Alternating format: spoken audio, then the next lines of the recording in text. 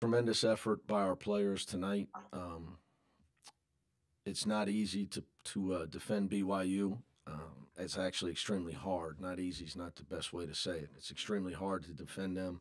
Many try. I think they've had over 70 in every game since some point in January. The last time, so they put a lot of 80s, 90s at 100. The way they shoot the ball, the way they pass the ball and space you. So took everything our guys had on the defensive end tonight. That's where our focus was, and we were able to take them off the 3-point line. So it wasn't easy though.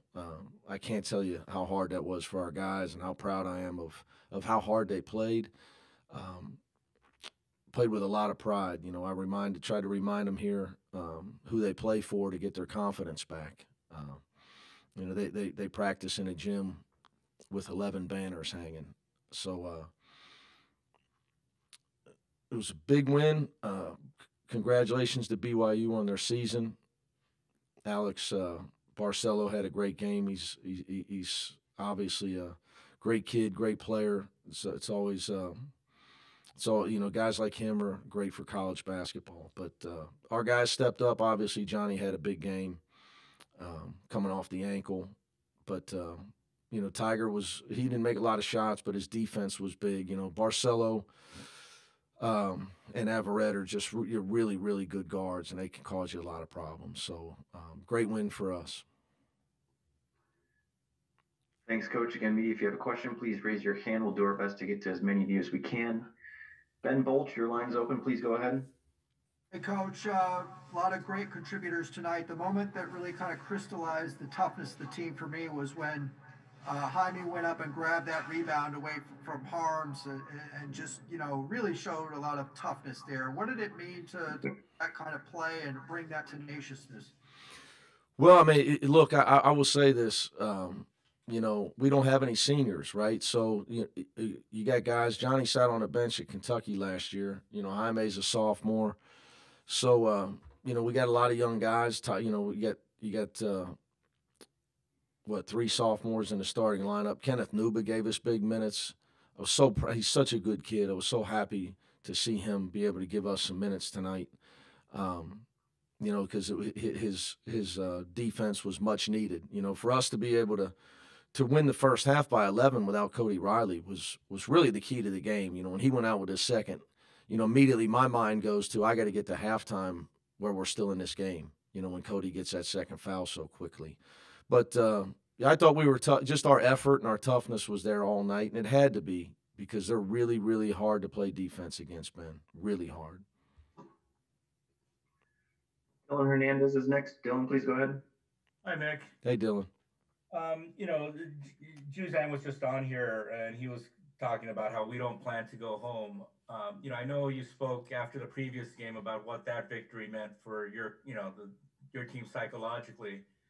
Where do you feel you guys are now after, really kind of taking the game to them, and especially in that first half?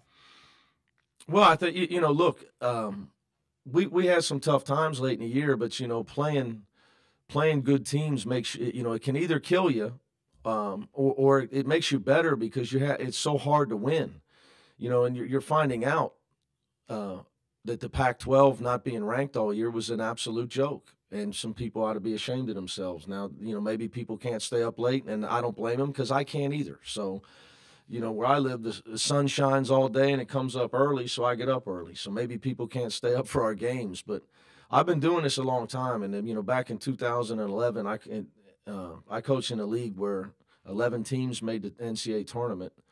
The national champion finished in a tie for 9th, 10th, and 11th. So I know good teams. So Oregon State, and Oregon, Colorado, SC, those teams winning is just not a surprise at all to me. It's just not a surprise. I know we didn't have great early season stuff. But that's COVID and scheduling was way against us. And in, on the West Coast, man, our teams, we didn't have a whole summer where the rest of the country had workouts in the summer. We didn't.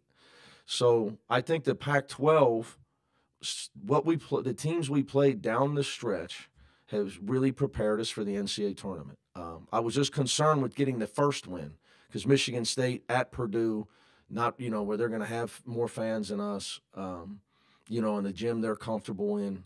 I thought if we could get by that game, we could get some momentum. So, I don't know who we play in our next game, and everybody's good at this point. So, but it's really about us right now. Our guys are extremely connected, so it's we just gotta continue with our focus on whatever it takes to win. Tracy Pearson, please go ahead. Hey, Mick.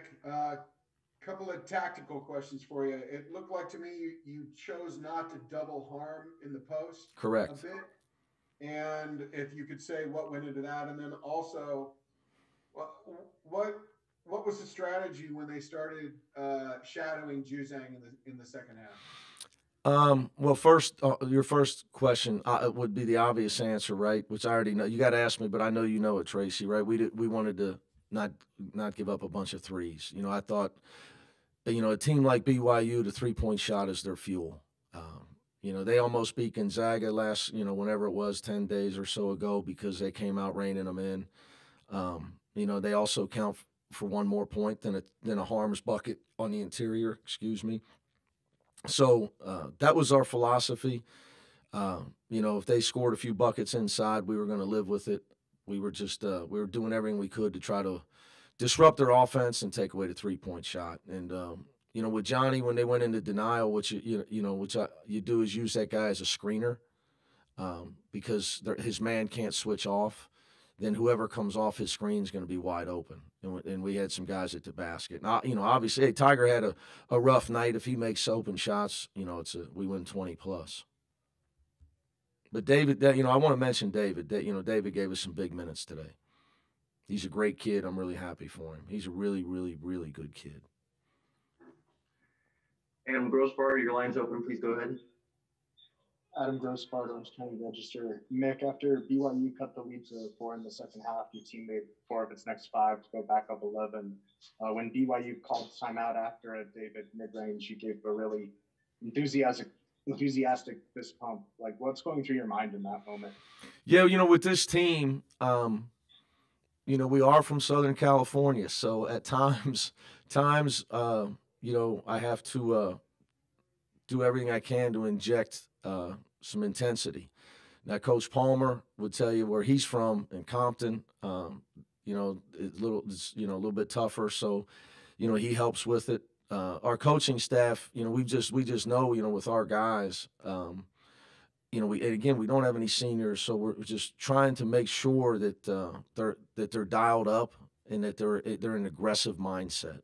And then the other thing is, just belief and having fun, man. I mean, look, this has been brutal on these kids. It's been brutal on everybody. Indianapolis is such a great city. I've been here a million times living, being from Cincinnati. It'd be so nice to be able to go out and get something to eat. I'd like to take a walk. My whole family's here. I can't see them. So we got to try to have some semblance of fun. And tonight was a very fun game for me as well as the guys. Sean Haylock, please go ahead. Rashawn Haylock, KTLA 5, Los Angeles. Congrats on the win, Coach. Thank you. What impressed you the most about Johnny tonight? And also, can you comment on how he got after it defensively? Well, that's what I would say, Rashawn. We just Coach Lewis and I were messing with him. He's in trouble. He's in trouble because now we know he's capable defensively. There was a play where Jules and Jaime had the same guy because they run their offense so fast. And Johnny guarded the guy by the rim and the guy in the weak side corner. He was watching them both, and the passer was trying to figure out, who am I going to throw it to? And Johnny was messing with him. He was locked in. But again, Johnny's young, man. Last year he should have been a senior in high school. So he's improved immensely.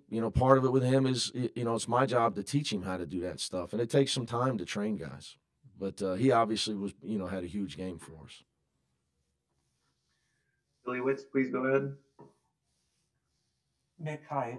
Billy Witz with the New York Times. It seems like quite often you could put 5 guys on the court who are capable of getting their own shot. And even like Singleton was, I don't know if those were that was you running plays for him, but I'm just wondering where kind of when you have so many, skilled guys offensively like that, sometimes everybody can thinks that,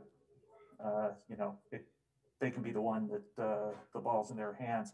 How is that? Has the togetherness and the unselfishness that's been on display the last couple of games, is that something that's been there from the start, or has it taken some time to develop? That has, that's really never an issue with my teams. I think the guys understand, we're going to play to win. The open man's the go-to man. But there's times, my guys, the more they get to play for me, they know, like, there's a time where we talk about mismatches and guys that we feel like we can attack defensively, meaning, we can get certain guys on the other team where we feel we can get them isolated. And, the guys know that it's at that point where that's what we work on. We spend a lot of time on individual instruction. So that's your time to score, get fouled, or create a shot for somebody when you can get when we go to you in that situation.